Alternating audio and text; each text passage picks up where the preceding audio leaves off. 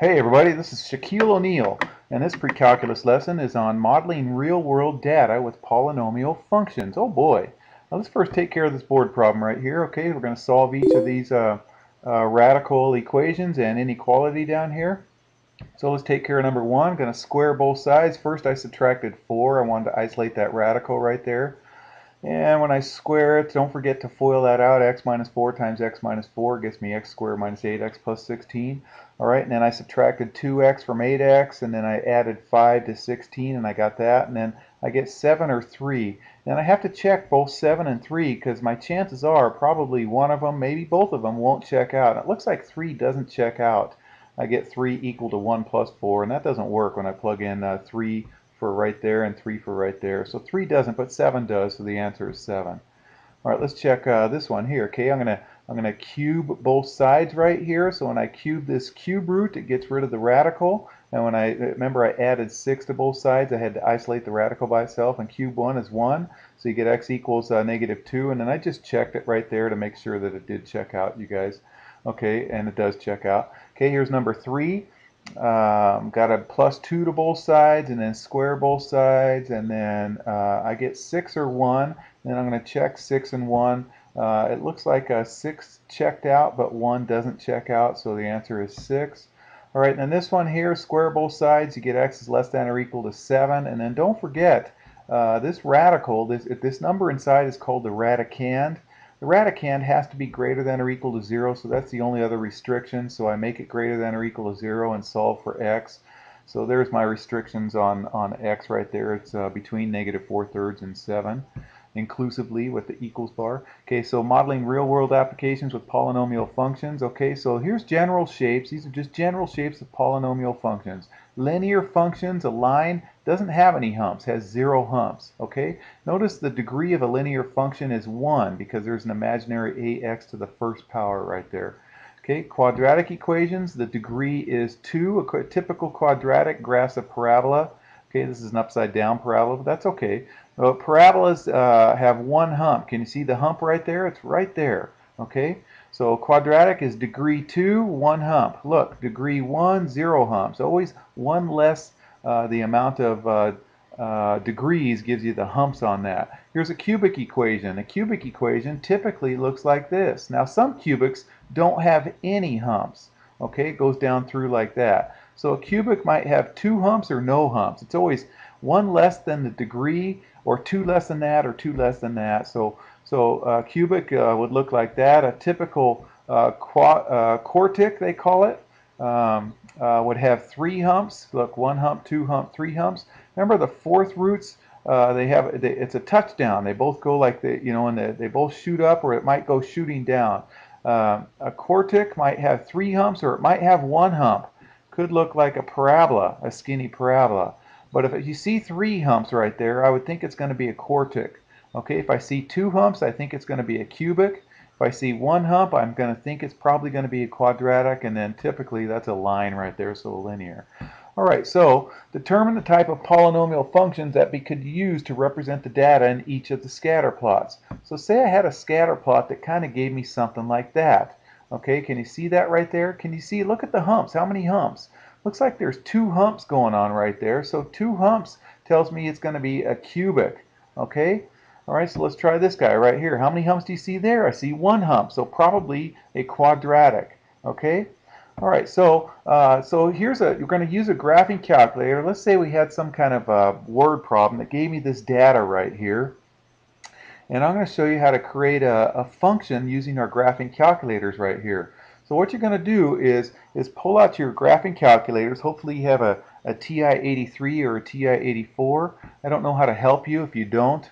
Well, I do. It's just I don't have enough time to do that. And our textbook is designed to supplement the TI-83s and 84s.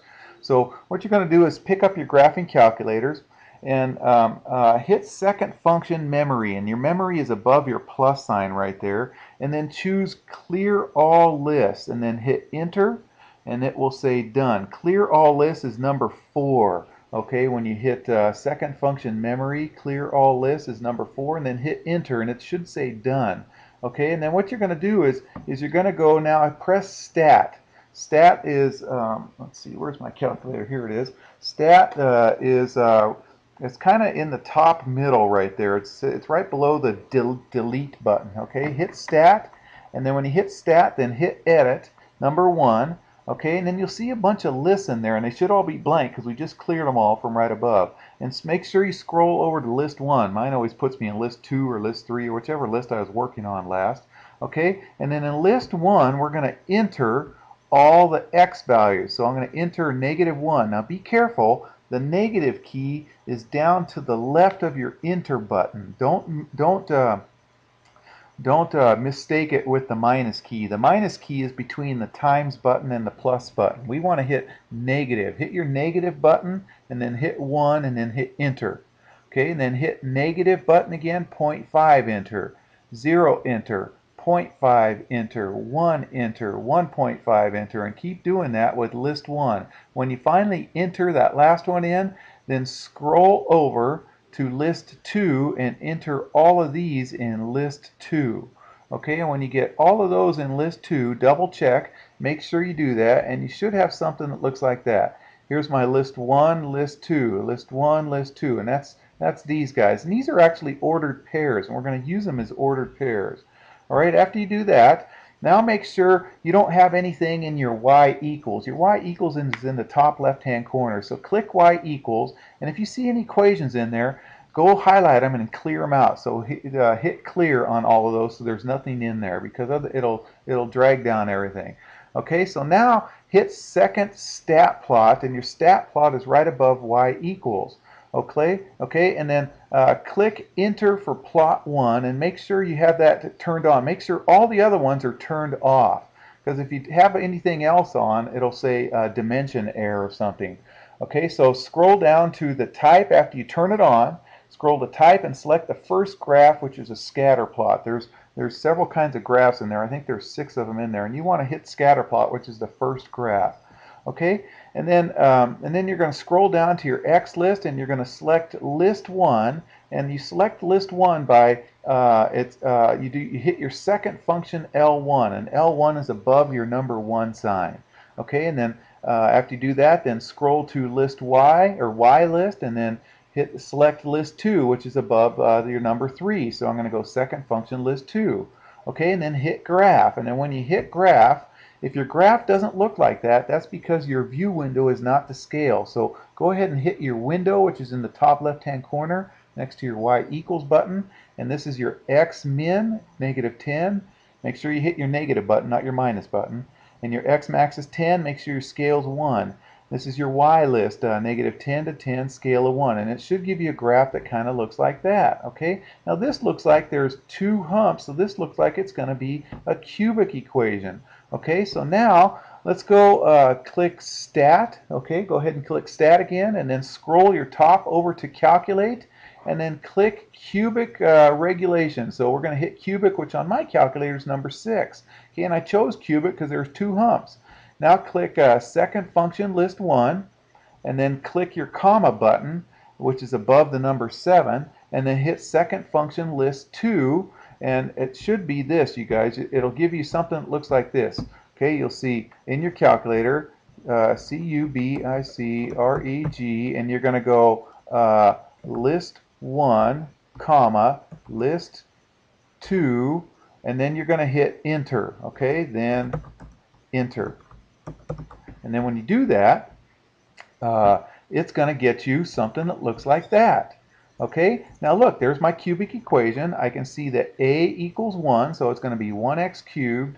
B is basically -3.00. If it was like -3.1, I'd put -3.1. Let's carry it out to 2 decimal places, so I'm going to put -3 because it's -3.00. So -3x squared plus C, what's C? C is looks like 1.00, so I'm going to put plus 1x, and then plus D. D is -5.0, so I'm going to do just -5 right there. So I get this cubic equation right there.